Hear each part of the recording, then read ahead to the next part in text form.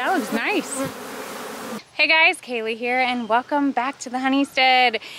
Today is honey harvest day, and my mom there, my dad back there. We are all gonna do hands on deck, pull honey supers, and do some honey harvest. So come on, let's go spin some honey.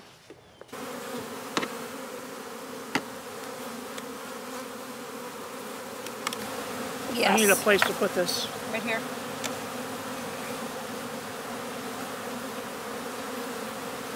This should all be, yeah, this is all gonna be nice and capped. Good. So essentially all that we're doing is going hive by hive, and we're only pulling out the frames that are completely drawn out, capped, and full of honey.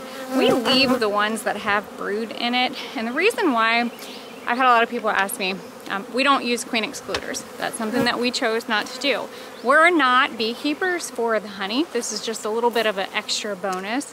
We're more into beekeeping for the bees. So we don't limit our queen, and we basically allow her to lay wherever she wants to lay and let the bees do what they're supposed to do. Today, for the first time, we're actually using the Hive Butler system. And I want to show you guys this because I think it's pretty interesting. So here's what's awesome, okay? These totes, this is from Hive Butler, an awesome family. I have this full of frames, and I'll show you guys once we go to do the extracting process. The lid has a vent in it, but the bees, you know, yes, we pulled some honey frames. They are not getting to any of the honey, which is great because when we go to extract, I don't want a lot of bees flying around. The totes are slotted and they hold frames in it perfectly, so there's no bashing around. They're potentially ruining the honey, so I'm really excited to use these. Plus, they have handles that I can easily pick up on. I'm really impressed with this. Definitely impressed with it. All right, we've already checked about 4 colonies, but we have quite a bit more. So going back to pulling frame by frame. So the plan is to get strictly capped frames, mainly because then you know that the moisture content is exactly where it needs to be. If they're not capped, the moisture content that's still in your nectar-like, not all the way honey, could ferment your honey. We're pretty strict on getting capped, as much capped as possible. But this one looks not so bad. That one looks really good. Got a nice food source. She's got propolis on her. Yep. Or resin, I should say. She has harvested some resin on her leg, and she's gonna go turn that into propolis. She probably got that from some type of tree sap that we have.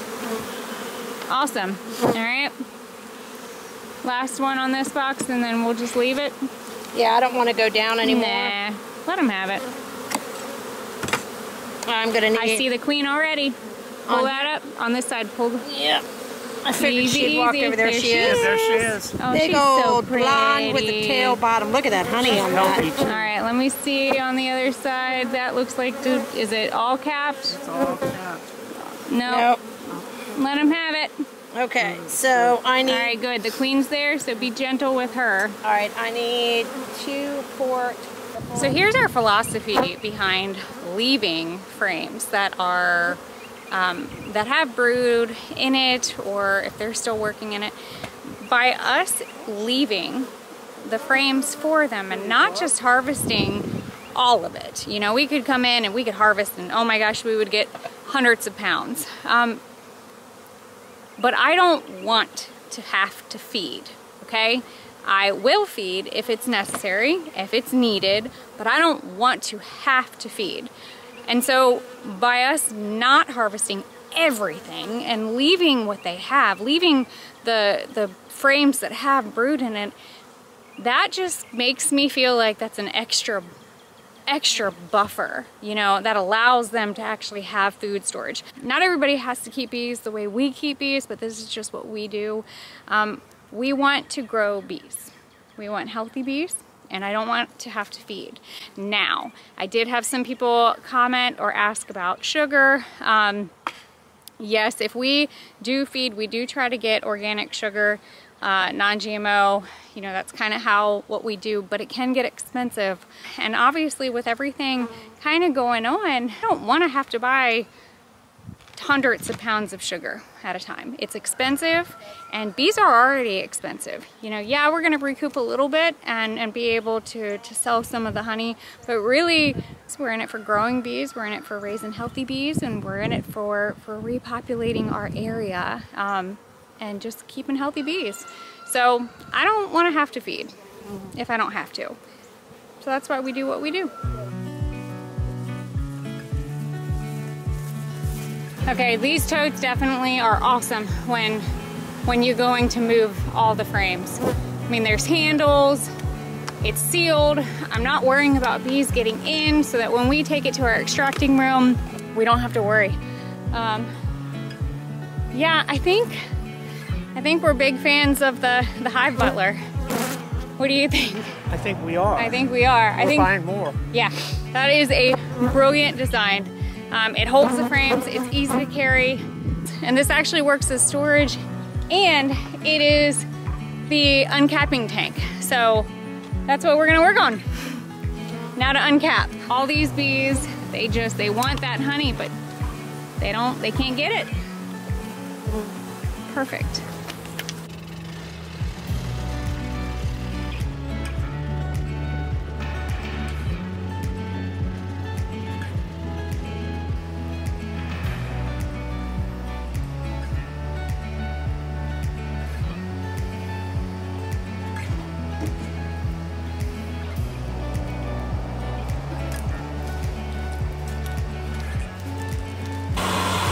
Casey, what time is it? It's about 6 minutes.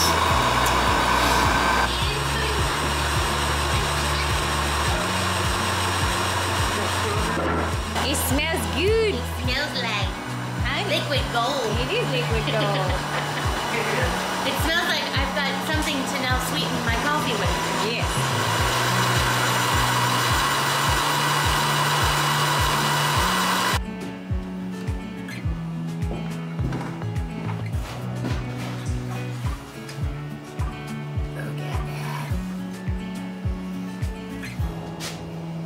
Yeah, it's gonna be really good honey this year.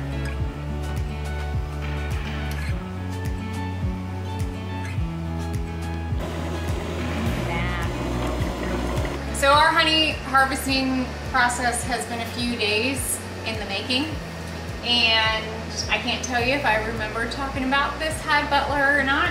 The design is really smart. The fact that, one, we can use it for honey frame storage or frame storage period, and two, the fact that we can use it for an uncapping station, and this frame is not moving all over the place. So if you look in here, we have all the cappings, that's down at the bottom.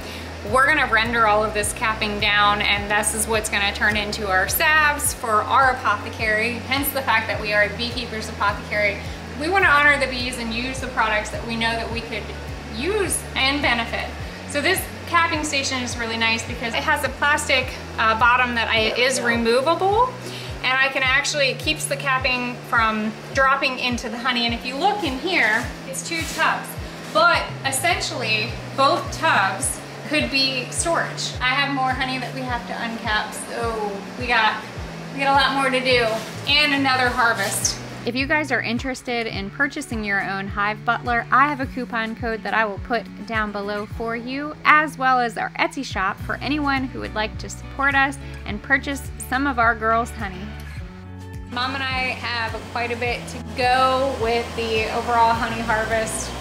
When we're done, I'll give you guys a heads up on how much we were able to get off. That's always been a big question, is how much honey do you produce? So we'll make sure to share that with you. Thank you guys for watching. And as always, don't be afraid to get your hands dirty and learn something old or sticky. Bye guys.